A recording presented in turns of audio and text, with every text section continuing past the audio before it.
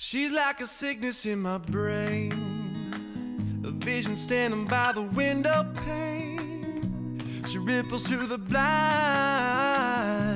and leaves me in a daze. It's in the way her body moves me, the way she grabs me and intoxicates, until the signals in my mind forget to operate. Fragile skull, I take my pleasure from my alcohol. She'll never give you any time at all. She just comes and goes, you know, and she's got me living in a chemical love, and oh yes. Hello everybody and welcome back to my channel. Today we're doing a coffee and crime time, and we're going to talk about a couple of cases we've discussed in the past, and we're doing updates on those cases. So we've got the Chad Daybell and Lori Vallow case updates. We also have Michelle Carter case updates, and thankfully R. Kelly has messed up again, and he's back in the news, so we can talk about him. And so it's going to be a more lighthearted, hopefully more fun coffee and crime time. We're not talking about anything too deep, too dark, and it's going to be a nice break for me and for you. Before we get started, I want to talk about our sponsor for this video, and our sponsor for this video is Function of Beauty. We all have different kinds of hair. We all look for different things in a shampoo and conditioner, especially somebody like me who has very curly hair, but I straighten it. But sometimes I also like to wear it curly. So I want different things depending on how I want to wear my hair. And I can't even tell you the amount of shampoo and conditioner, just half-used bottles, barely used bottles, sitting in my shower because I kind of hit on some of the things I wanted, but not everything. Function of Beauty has solved that problem. They are creating a customizable hair products based on what you want and what you need, your hair type and your hair goals. It's so easy. You just fill out a 2-minute quiz outlining your hair type, your hair goals, and your personalized preferences. You choose your color and your fragrance, and then Function of Beauty is going to create a perfect product specifically tailored to you and your hair. It's made without parabens, sulfates, GMOs, toxins. It's 100% vegan and cruelty-free. I've been using Function of Beauty now for about 6 months, maybe more, and I love everything about it. I love the fact that you can choose what kind of formulation it is based on what you want your hair to look like. I like that you can choose the colors. I like that you can choose the scent, how strong the scent is. It's personalized in so many more ways than one. Last time I ordered through Function of Beauty, I got purple and gray shampoo and conditioner. It smelled like pear, and I also made it for when I wanted to wear my hair curly. So it was like, it's the shampoo and conditioner I go to when I want to wear my hair curly. This time I went for something a little bit different. I went for different colors and scent, so I picked green and orange, and I also used a eucalyptus instead of like a fruity scent. And in the formulation, I wanted something that would care for my scalp because it's winter and it gets really dry, and I also wanted something that would save the color, like keep the color locked in, because I dye my hair all the time. It's red. It's not really like this. I don't wake up like this. I wanted something to lock that color in, as well as provide smoothing for when I want to straighten my hair. So it's everything that I really could ask for and more. I love Function of Beauty. My hair has never looked better. Last time I chose for the bottle to say Function of Harlequin. This time it just says Function of Stephanie. And it's really cute because you can customize it not only with color and fragrance, but they send little stickers that you can put on too. So I really liked this. And I got these new bottles at the beginning of this month, so I've got like a snow globe on there and a hot cup of coffee, a sweater, little boots, and a snowman. So if you're interested in trying Function of Beauty out, changing the hair game, making every day a good hair day, please click the link in the description box. Get 20% off your first order. As always, supporting the sponsor means supporting this channel, and I never ever take on a sponsor that I don't 100% stand behind, use their product, and love it. Let's get into the video. Thank you so much, Function of Beauty. Thank you guys so much for watching the sponsor. As always, let's get started. Okay, so I kind of picked these cases for this update. We're just going to talk about the 3. I picked them because you guys have been sending me a lot of links on Twitter and Instagram and asking me to update or give my opinion or updates on these cases in general. So that's what I'm doing. And the R. Kelly one is just for me. It's my recreation time, just making fun of R. Kelly. I can't stand him. Okay, so 7-year-old JJ Vallow and his 17-year-old sister, Tylee Ryan, they haven't been seen since September. We did a whole video on this case, and for a while, Chad Daybell and Lori Vallow were missing in action as well. Now, the fact that these kids have been missing for so long, it's obviously a big issue. Add to that the fact that Lori's husband died, Chad's wife died mysteriously. Add to that the fact that Lori's brother died. Add to that the fact that so many people who are involved with Chad and Lori have mysteriously died or have had their life threatened. It seems like these two people are very dangerous. They left Rexburg, Idaho, nobody's seen them, and then just this past week they were found in Hawaii. Of all places, Hawaii. It appears that they were just vacationing at a Hawaiian resort when authorities tracked them down. But you know who wasn't there in Hawaii? JJ and Tylee, these missing children, missing since September.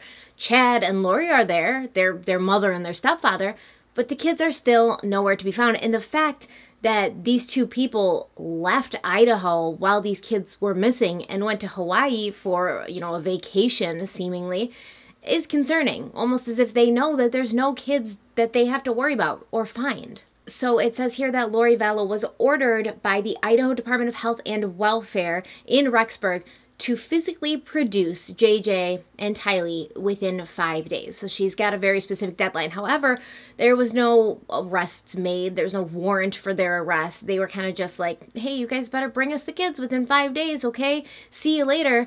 And that was it. So there's a lot of questions out there about what are the police thinking? What are they doing here?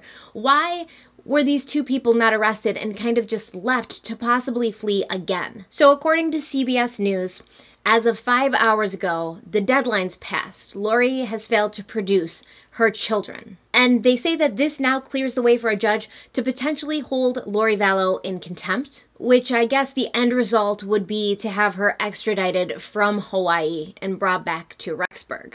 And I guess my question is, maybe I'm not totally up to date on the extradition process, but Hawaii is a part of the United States. It was like the last state to join the United States, so it's not a different country. It shouldn't be that difficult to get or arrest somebody. Like if you get the FBI and they go to Hawaii, it's still a part of the United States. The FBI should have been able to take Lori Vallow into their custody at that point. They shouldn't have had to have gone through all these antics, like, because I think that the police know that Lori Vallow can't produce JJ and Tylee. And I think in a way this was kind of a game, like let's give her a deadline, and then when she doesn't meet it, then we'll have leverage to get her back here and arrest her. When I feel you could have just sent the FBI there, picked her up, brought her into custody, separate the two of them, these people who clearly are making each other sick and making each other toxic and making each other crazier. Separate them, 2 separate rooms, 2 separate detectives, and question the crap out of them until one of them breaks, because history shows that one of them will break, and you'll get a better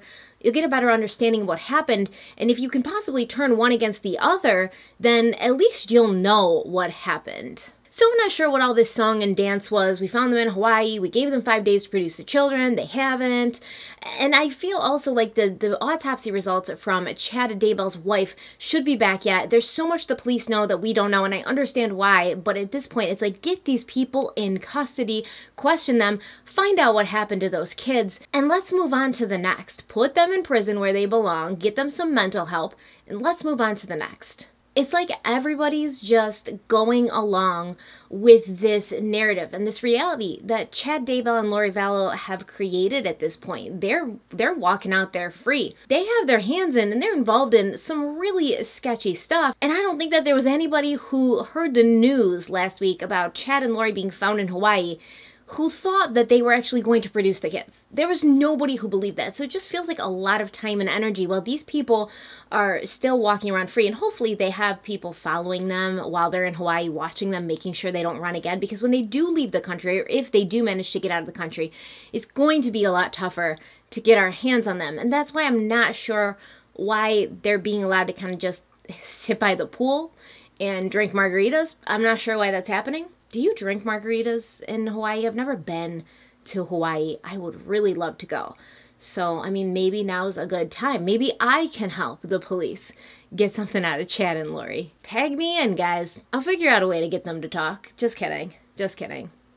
So Kay Woodcock, who's JJ's biological grandmother, a woman who has been very vocal about getting him back, about finding the kids, she had this to say about Lori not bringing the kids to Rexburg in the deadline. I'm not at all surprised of that. Lori's not going to make this easy. She's got an endgame in her head, although this is not a game, but obviously she thinks it is. This article also goes on to say, police say Lori Vallow and Daybell have not cooperated in their investigation and lied to authorities. The children's disappearance has also prompted police to re-examine multiple deaths linked to the couple. So if you know that they haven't been cooperative and they've lied to authorities, as far as I'm concerned, they've already committed a crime, even if it's obstruction or just lying to a police officer. Pretty sure that's illegal. And you could take them into custody. And I really do feel once they are in police custody, one or both will break. Although I have a sneaking suspicion, in my opinion, allegedly, that they were both equally culpable. Now, when I covered this case initially and I thought about Chad and Lori being on the run, I imagined this scenario completely different. I imagined them being afraid of being discovered. I imagined them kind of like hiding out in abandoned houses and constantly staying on the move and trying to cross the border and get out of the country. That is how I saw it. The fact that these people are literally like, let's run away from the police who clearly know we're up to something, but let's go to a resort in Hawaii. I guess I just didn't envision their getaway or them going into hiding at a Hawaiian resort. And it kind of shows me what their mindset is. It's almost as if they literally do not believe that they've done anything wrong or are doing anything wrong because they're serving a higher power. The way that they've gone into hiding while running from the police, while all these people are trying to get a hold of them and talk to them, to do it by going to a Hawaiian resort and basically having a vacation as if nothing is happening. That shows me what kind of mental state and what kind of headspace these people are in. And it does signify to me that they truly don't believe that they've done anything wrong or are doing anything wrong. They're not in hiding. They're not crawling into caves and making fire with sticks to try to survive and stay off the radar.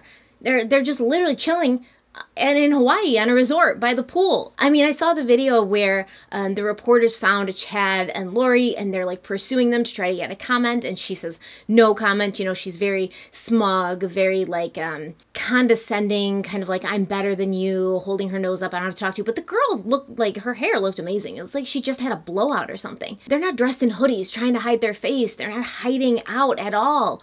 They looked great. They looked like they've been having a nice vacation in Hawaii. So I'm actually going to play that video for you so you can kind of get an idea of what I mean, and then we'll come back and talk about it. Mark, police say while they found Lori and Chad in Kauai over the weekend, there's no evidence that her children were ever there. Hawaii police served Lori with a court order that says she has 5 days to physically produce the kids. Chad, where are Lori's kids? Nate Eaton with East Idaho News was in Kauai this weekend right after police served Lori Vallow and Chad Daybell with 2 search warrants. One for this black Ford Explorer the couple was driving around the island, and another for their Kauai townhome where the couple's been living. They've been missing for 4 months. You have nothing to say? You're over here in Hawaii? Police don't know how long the couple's been in Hawaii. Lori and Chad staying mostly quiet before ducking into the Kauai beach resort over the weekend. There's people around the country praying for your children, praying for you guys. Why don't you give us answers? That's great. That's great. That's great that they're praying for you, praying for your kids. What? I mean, she looks great. She's a beautiful woman. She looks very put together, very sophisticated, and just to know what's going on underneath that is terrifying, because as far as I'm concerned, these people are dangerous. And they're not just dangerous to the people that they know, because these people have this kind of religious, zealous motivation where they're here to help everybody. They're here to show everybody the way. And I wouldn't feel comfortable if they were in my city or my state walking around free.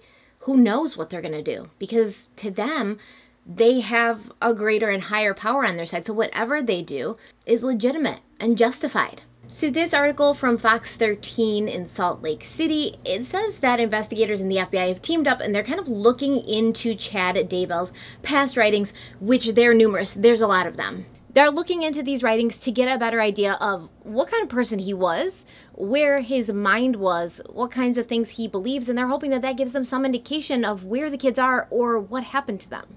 And this says that according to Chad Daybell's autobiography, he claims he had 2 near-death experiences earlier in his life, and those have allowed him to receive direct messages from God, from the heavens.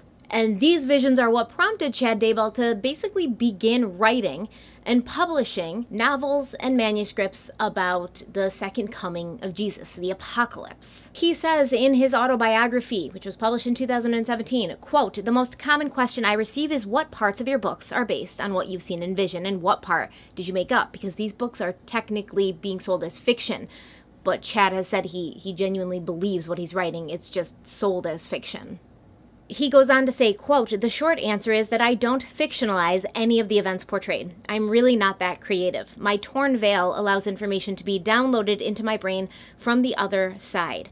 The scenes I am shown are real events that will happen." And Chris Bertram, who's a retired deputy chief of police with the Unified Police Department, he's also a current professor who specializes in criminal profiling. He thinks that this tells us something about Chad's personality. He believes that he is getting visions. He believes that he's receiving these messages.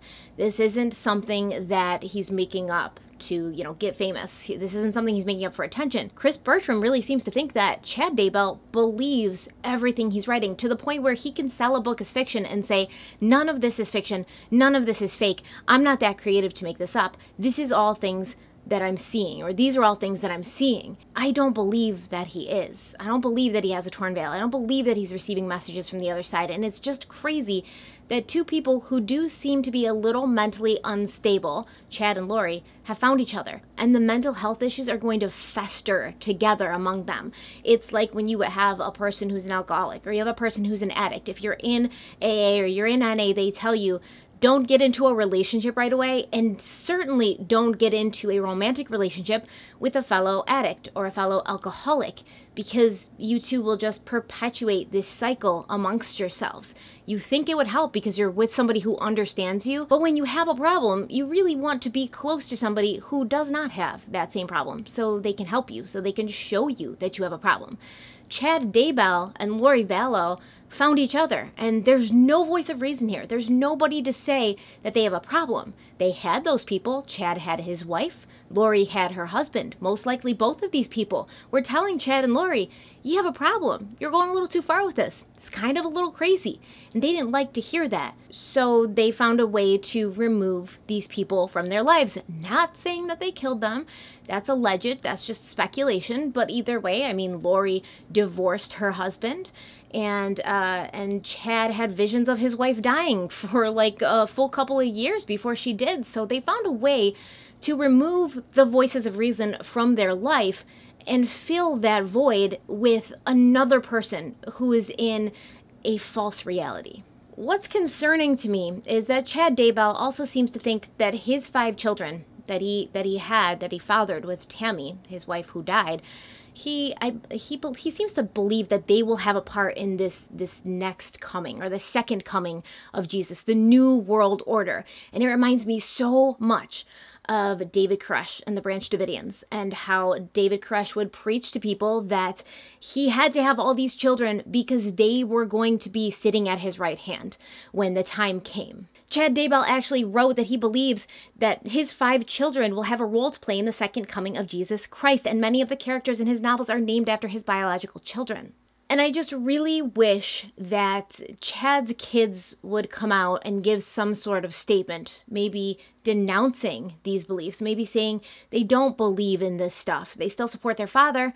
They're still there for him. That's their father. They love him, but they don't agree with what he's done, and they don't agree with his overall belief system, which seems to include them as an integral part in the coming apocalypse. I just wish that I could hear something like that, so I'm not worried about what kind of people are running around out there. Let's move on to Michelle Carter. I am still hoping and praying that JJ and Tylee will be returned safely. At this point, it just doesn't look like that's going to happen. I also almost wonder if they are being kept somewhere safe, if Chad and Lori know that, and that's why they're not concerned about coming forward. And that's why they're not concerned about running and hiding. Maybe they do have the kids stashed away somewhere, and when it comes down to it, they'll say, here they are, they're fine. See, you guys were all speculating, it was all rumors.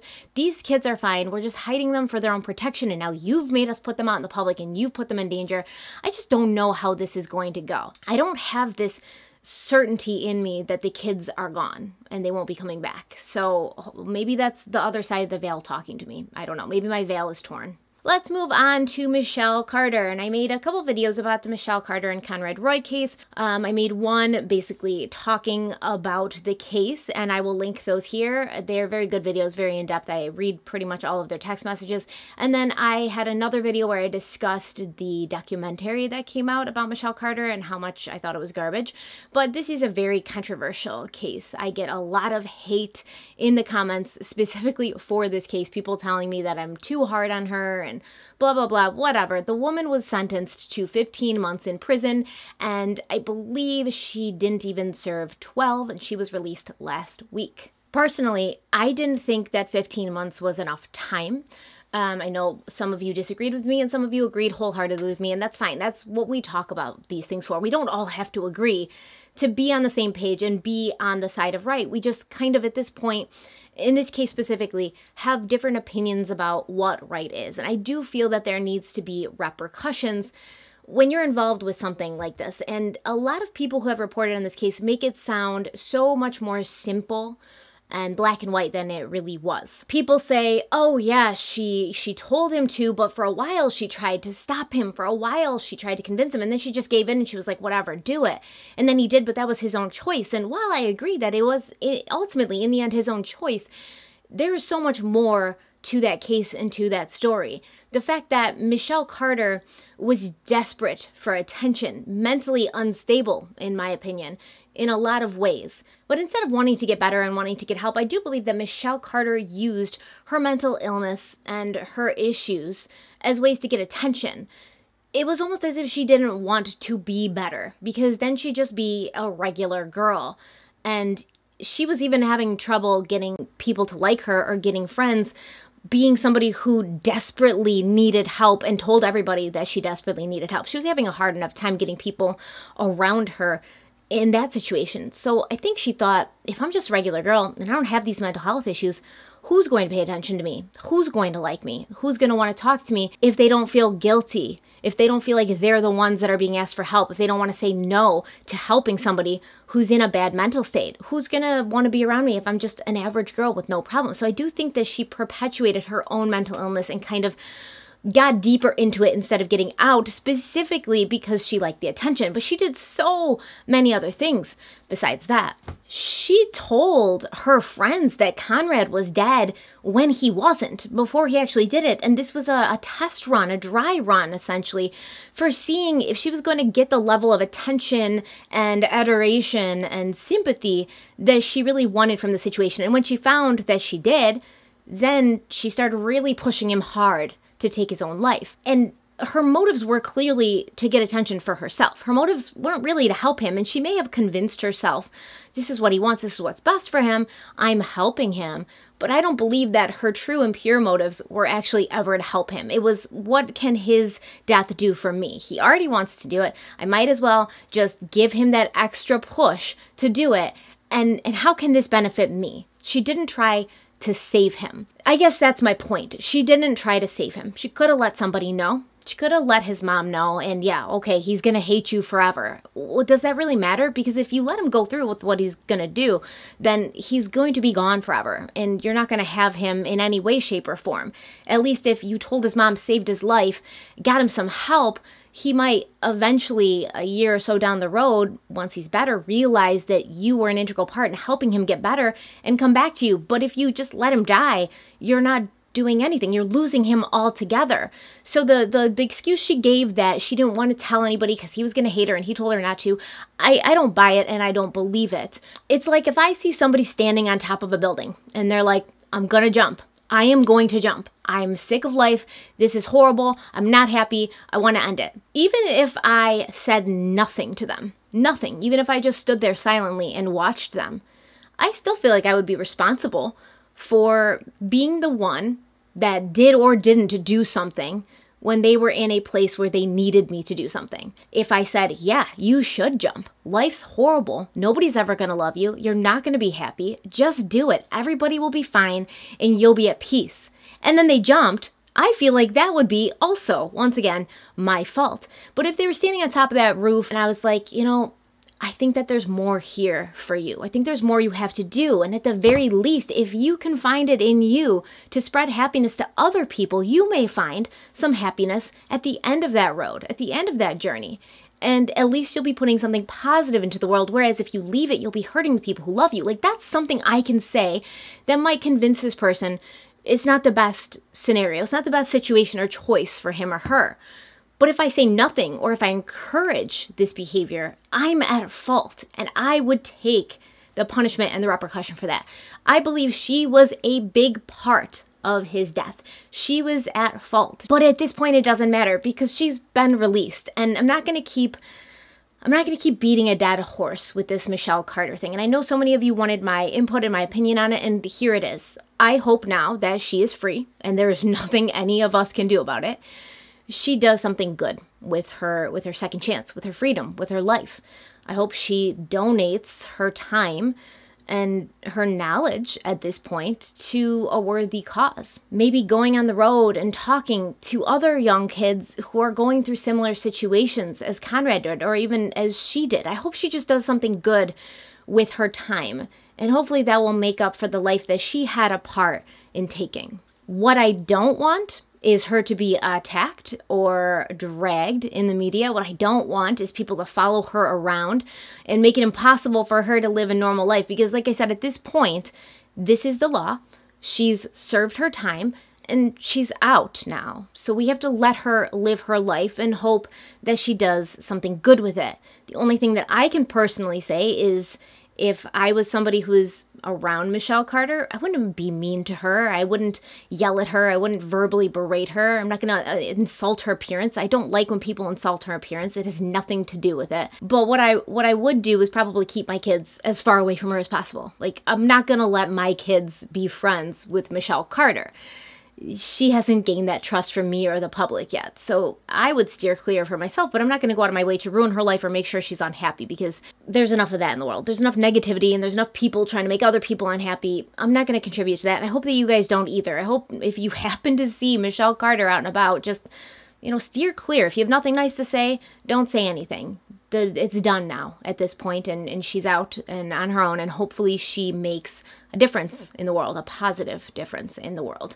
Let's talk about R. Kelly. So this is actually really crazy because I did a 2-part series on R. Kelly and the Surviving R. Kelly documentary. I think it was almost a year ago at this point that I did those videos. And I did a Coffee and Crime Time, and we've talked about R. Kelly after we did those videos. I'm really encouraged about the newest news that's come out about R. Kelly, because what we had these women and these girls who came out and spoke against R. Kelly and what he was doing to them, in the documentary, and after it gave people the courage and the bravery to come forward and talk about it.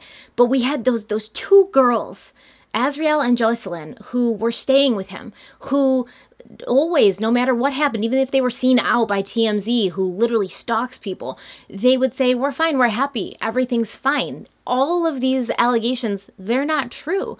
And their families were trying to get them back, and their families tried to break them out, and they always seemed to go back. And we had Azriel Clary, who did a pretty popular interview with Gayle King, and essentially in this interview, she refuted everything, said everything was a lie. Now, Azriel Clary has come forward and said that she lied to Gayle King. She lied to the world. And R. Kelly is actually the disgusting predator, abuser that we've all known he is for a while. Azriel Clary says, quote, I definitely do believe that I was very naive and very brainwashed and manipulated by him, talking about R. Kelly.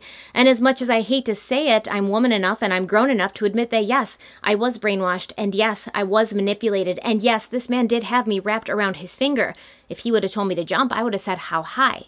Now, Azriel was 17 years old when she met R. Kelly, and now she's 22 and he's 53, which is super creepy. And she's come out and she's confirmed a lot of what other people have said about him, especially considering the fact that he's physically abusive.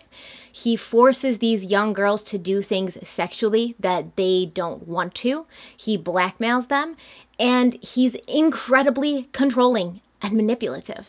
Azriel Clary has admitted that R. Kelly multiple times has forced her to have group sex with other men and women. She said he had a high sex drive, so usually he wanted to do it 3 to 5 times a day. That was normal for him. And if a woman that he was dating or sleeping with or kidnapping and keeping prisoner in his house refused, he would degrade them and beat them. She said it was always just something that happened, and if you did not want to participate, if you embarrassed him in front of other women or even just did not perform well, he would tell you to leave or wait in the restroom with the water on until he was finished. And the majority of the time after, he would tell you to turn the TVs up and he'd go to the bathroom and beat the woman that did not want to do what he wanted. Clary described one incident of abuse where R. Kelly beat her with a size 12 shoe. She said she was talking to friends from high school and he didn't like that she was still talking to these friends and he thought that she was keeping things from him, so he beat her all over. She said it felt like hours and she was covered in welts all the way from her neck down. Of course, not on her face, because that's a trademark of physical abuse when it comes to spousal abuse or parental abuse. They don't like to give you any marks on your face because then other people would see them. Azriel Clary also said that R. Kelly has girlfriends in cities across the United States. She said there's usually 3 main cities in every state, so 3 times 50, that lets you know how many women are probably out there, and she says that these women will most likely not come forward. Clary told The Sun that she decided to leave Kelly in November and return to live with her parents after seeing the Lifetime documentary Surviving R. Kelly. She says that Joycelyn Savage is still under R. Kelly's control. Earlier this month, 24-year-old Joycelyn Savage was arrested after allegedly assaulting Azriel Clary at R. Kelly's Chicago apartment in Trump Tower. And apparently, Azriel Clary went to that condo after she got out in order to get Joycelyn out. I mean, these two girls have been through an awful lot together, right? Even if they're not best friends, even if they sometimes hate each other, because, you know, when you live in close proximity with somebody for many years, there's things that they do that annoy you. But even if these girls weren't best friends, they still have that bond. They still have that connection of having to go through what they've been through since they were children, essentially, together. And I think Azriel, who finally woke up, it seems, wanted to help Joycelyn get out of there and thought that this coming from her, a fellow woman who was under his control and lived as his prisoner right alongside Joycelyn, Azriel thought it would come off better from her maybe, but it apparently didn't, and Joycelyn Savage is still under R. Kelly's thumb. Of course, R. Kelly's lawyer has come forward and said that this is all nonsense, none of it's true, these allegations are false, she's lying, you know, the old go-to for R. Kelly and every other person out there who's ever been charged with these heinous crimes that they completely think they will never be held accountable for because there's not proof and because they've scared everybody into submission. But I do think that this house of cards R. Kelly has built is very, very soon going to come tumbling down around him. And I think once R. Kelly is locked behind bars and literally everything's been taken away from him because he's pretty much broke at this point. He's asking fans and other celebrity friends for help getting his legal fees paid. I think once he's a broken man financially and legally, hopefully Joycelyn won't have any other choice but to, you know, leave him and hopefully end up back with her parents or Azriel or somebody who's going to take care of her and help her finally get over this kind of Stockholm syndrome. It feels like Stockholm syndrome when as a captive you start to identify with your captor, and it's a very hard, tough, and intense psychological process to go through to stop feeling that way after being manipulated and abused and controlled and made to feel like nothing. So hopefully Joycelyn does get out as well. I'm just really happy and proud that Azriel finally came forward. I knew it was only a matter of time. I thought that the two girls would make that decision together, honestly. I thought that it would one day kind of be a cooperative event and they would come out together and speak out against him. And I knew, since he's kind of broke now and he's kind of in a position where he doesn't have a lot to offer someone, I thought and I knew that it was going to be sometime soon. But I'm so proud of Azriel for finally coming forward. It has to be embarrassing, even though it's honestly nothing to be embarrassed about. People are manipulated and controlled and mentally twisted up by other people all the time. That's nothing to be embarrassed of. And as you can see, R. Kelly has done it to many, many girls and women across the country, across the world maybe. So it's nothing to be embarrassed about, but I know how it must feel embarrassing to have so vehemently supported him for so long and kind of cast doubt on the other women who were coming forward, who were victims of him, that felt brave enough to speak out. What she was saying when she was supporting R. Kelly was kind of casting doubt on those women. But even though she might have felt ashamed, even though she might have felt embarrassed, even though she might have felt this is going to really make me look like a jerk and a bad person, she came out and she told the truth. And I don't think anybody thinks she looks like a jerk or a bad person. I don't. I can't speak for the other victims of R. Kelly who did come forward and were called liars by R. Kelly and both Azriel and Jocelyn at that time. But I can't speak for them. But in my opinion, she doesn't look bad because it takes a lot of courage to break that cycle of abuse. And I'm so glad that she did. Thank you guys so much for joining me for Coffee and Crime Time today. It was really nice to have a little bit of a more chattier session, not have to talk about really dark and scary things like our last two Coffee and Crime Times, which really mentally got to me. I am going to be putting out a skincare and makeup routine in my next video probably, or maybe that'll come first. I don't know, but a lot of people have been asking, so I thought that would be a nice break from the darkness to just chat about skincare and makeup. So I can't wait to do that with you guys, and I hope that I see you soon. Check out the description box if you want to try Function of Beauty. It has made such a difference on my hair. Oh my god, it's so shiny, it's so soft. I got my eyebrows microbladed last week and my hair was like hanging over the bed, and the girl Amanda who's doing my eyebrows, she was like, your hair feels like a sheet of silk. And I was like, I know, it's so soft and so shiny. I love it. And it feels so light. It doesn't feel like weighted down. Anyways, check the description box if you want to give a Function of Beauty a try. The quiz is fun to take, it's easy, and I love it. So I'll see you guys next time. Stay kind and stay beautiful. Bye.